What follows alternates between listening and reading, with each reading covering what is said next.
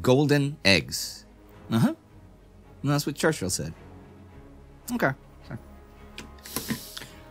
April 20th, 1940. We've all heard the expression, haste makes waste. But when the haste is largely unplanned armed expeditions to combat an unforeseen invasion, the waste can be measured in human lives.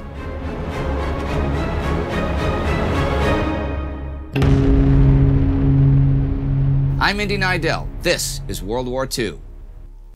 Last week, Germany invaded Norway, and by the end of the week had taken all major Norwegian ports, though at sea, the German Navy had not fared well against the British. The Allies are already landing forces of their own in Norway this week. Max Hastings has this to say about those landings. The makeshift Anglo-French landing forces sent to Norway defied parity. Almost every effective unit of the British Army was deployed in France. Only 12 half-trained territorial battalions were available to cross the North Sea. These were dispatched piecemeal to pursue objectives that changed almost hourly. They lacked maps, transport, and radios to communicate with each other, far less with London. Imagine how we felt when we saw a towering ice-capped mountain in front of us. We South London boys, we had never seen a mountain before. Most of us had never been to sea. I mentioned in February that German General Niklaus von Falkenhorst had planned the Norway invasion with Baedeker tourist maps, right? Well, he is not alone. Since both sides are pretty surprised to find themselves fighting in Norway, both sides get a lot of their battlefield intelligence from Baedeker tourist guides. Both sides' intelligence services are hard at work, though, in the Norwegian campaign. The Germans can read around a third of the British naval signals in the North Sea, and thus can find and attack many ships they would otherwise have missed. As for the British, well, starting this week on the 15th, the Government Cipher and Signals School, which is at Bletchley Park, breaks the Enigma key used by both the Luftwaffe and the German Army during the Norwegian invasion.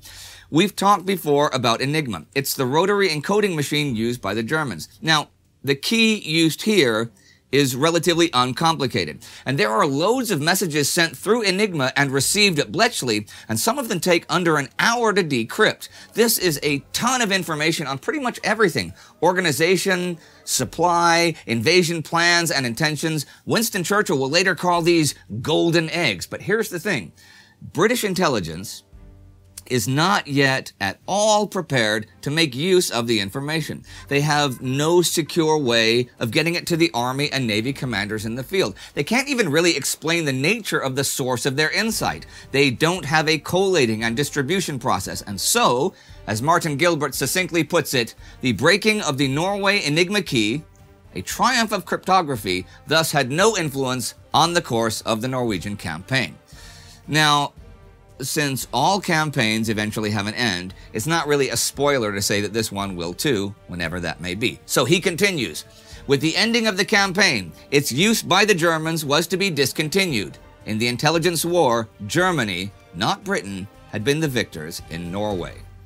As for the action in the field, at the end of last week, the Germans pushed out from Oslo east, north, and west. They now have some quick successes, forcing some Norwegians to surrender and others to cross into Sweden. But Norwegian General Otto Ruge is pretty well positioned between Randsfjord and Lake Mjøsa to take on the German force heading for him. And the Luftwaffe is mostly grounded until the 17th by weather. But after that, with a panzer battalion, the Germans take ground both east and west of the lake. Ruge's basic plan is to stop the Germans in the passes leading from Oslo long enough for the British to arrive in force. But if the Germans can make their way up Gudbrandsdal, the Allies landing this week at Åndalsnes to move on Trondheim would be threatened from the rear. On the 14th come small British landings at Namsos and Harstad. The Allies are thinking of what to do to free Trondheim and Narvik, but they will rule out direct assault. Instead, they will build up from the landings at Namsos, Harstad, and Åndalsnes. The weather is causing some serious hassles, though. At Namsos, there's 4 feet of snow and no possible cover from any air attacks. And the British force that was to try and land at Ålesund is held back all week by the weather. Still, the main body of the British 24th Guards arrives in Harstad on the 16th. The 146th Brigade lands at Namsos. On the 17th, the British begin to land at Åndalsnes. With the landings, you can see that Hitler's orders now reflect uncertainty. On the 17th, he sends out the order to his men in Norway to hold out as long as possible. The next day, the British 148th Brigade lands at Åndalsnes. Now, when they land there, Ruge demands, does not ask, demands for them to not move on Trondheim as planned, but help consolidate the Norwegian lines just south of Lillehammer. However, the British troops were poorly equipped and trained, and were not helped much by the hurried loading of their transport ships, which meant vital supplies and weapons were either missing or left behind. Another quote from World War II Day by Day by Donald Somerville helps illustrate that further. During the night, part of the 5th Demi-Brigade Chasseurs Alpins lands at Namsos. There has, however, been a mistake made with the equipment for this force, and they lack some of the bindings necessary for their skis.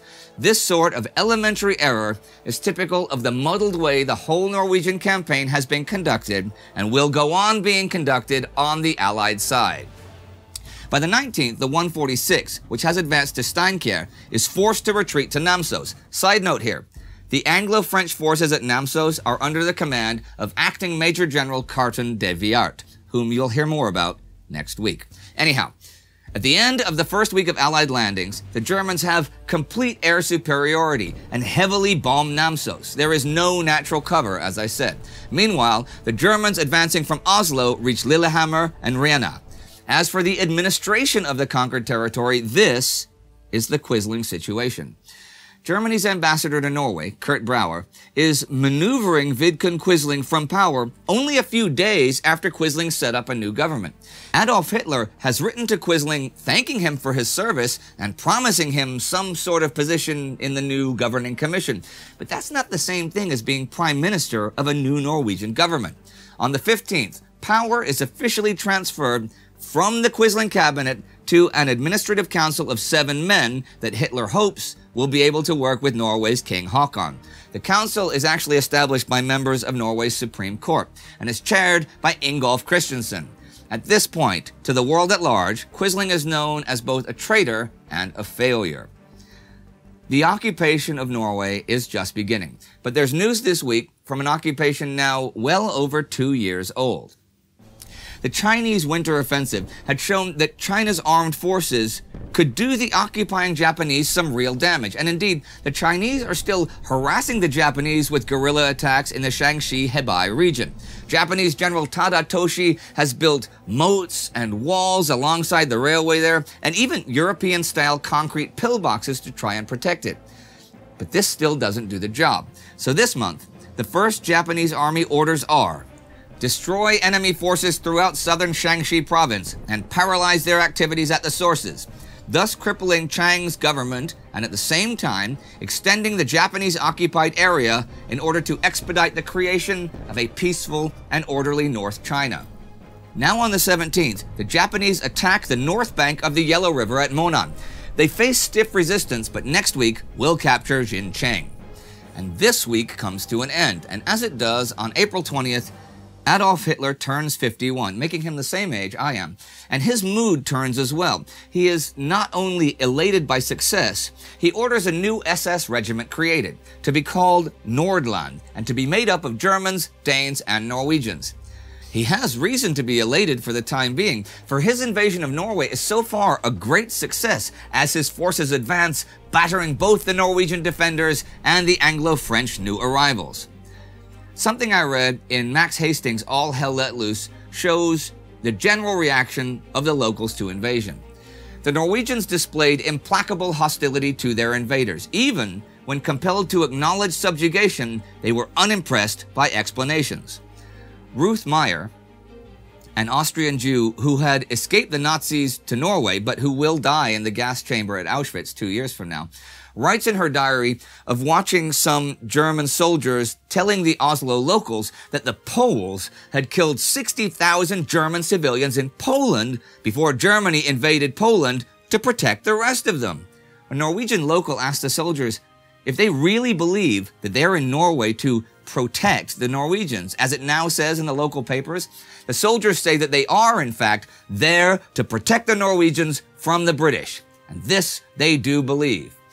we've talked in both this series and in Between Two Wars and War Against Humanity about the stunning effect of total propaganda. That, to the world at large, the German invasion of Poland was a dastardly act of unwarranted aggression. But to the average German civilian, it was justified or even necessary because the Poles were killing all the ethnic Germans in Poland and planning to invade Germany. I mean, that's what the papers and the radio had been telling them every single day all last summer. I mean, they wouldn't lie about that, right? Why would anyone make that up? If you want to see more about the broadcast and control of information in the 20th century, check out our Between Two Wars episode about the explosion of the radio age right here. Our Patreon supporter of the week is James Sinnott. James and our other patrons provide us with the cash to finance all of the Time Ghost productions. So please consider also supporting us if you don't already at timeghost.tv or patreon.com. Do not forget to subscribe. See you next time.